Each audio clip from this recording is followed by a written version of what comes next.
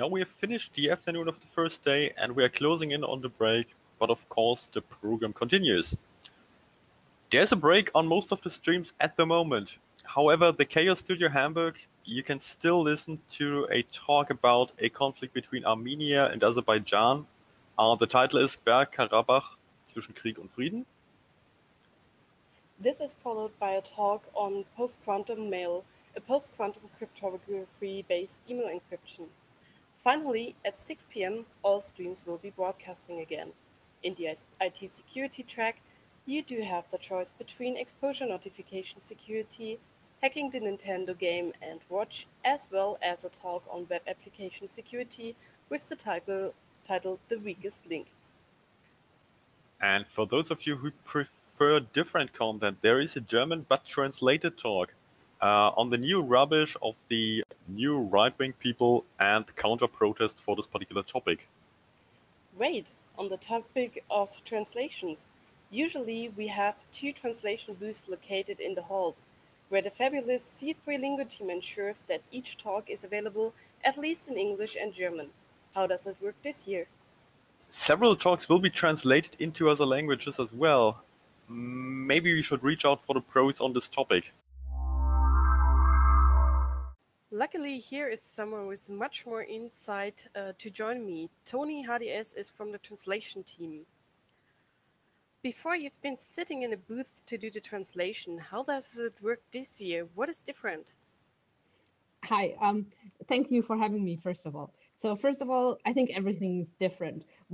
Luckily, we kind of lucked out a little bit because 2 years ago, before all this virtual stuff ended up, they told us that we couldn't use DECT anymore. So we ended up using Mumble for our translation. And now that is what we're using right now. But instead of being in the booths and using the Vox stream, everyone uses their own headset and everyone uses their own headphones, and we're just using Mumble for our translations. So if you want to listen in, you can also do that via Mumble. All right. Is there something that is particularly difficult for you this year? I think one of the main issues for us is audio quality, and that we don't have a feedback when we're transmitting. So we're transmitting, but we can't hear ourselves, so we can't be sure that we're actually transmitting.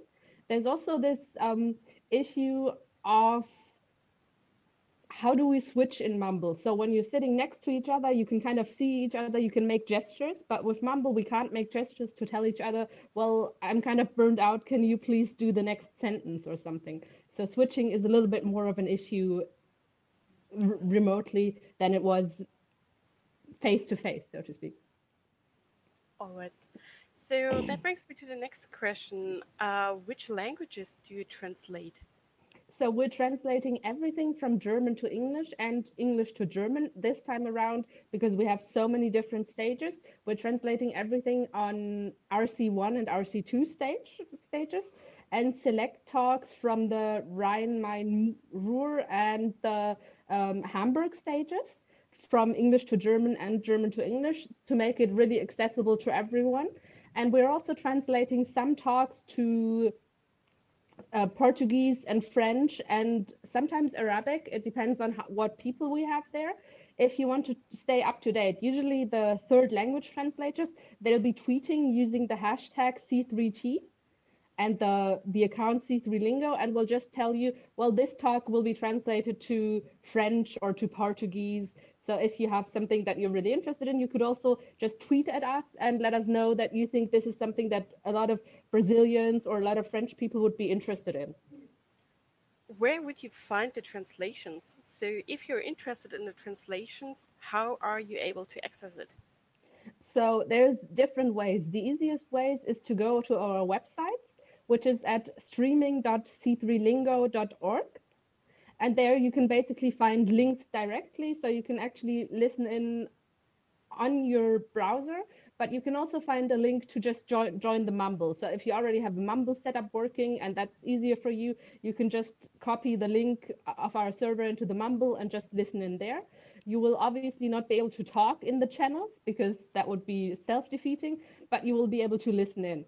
So just go to streaming.c3lingo.org. If there's any issues, if we have some sort of downtime, we will also announce it there. That's brilliant information.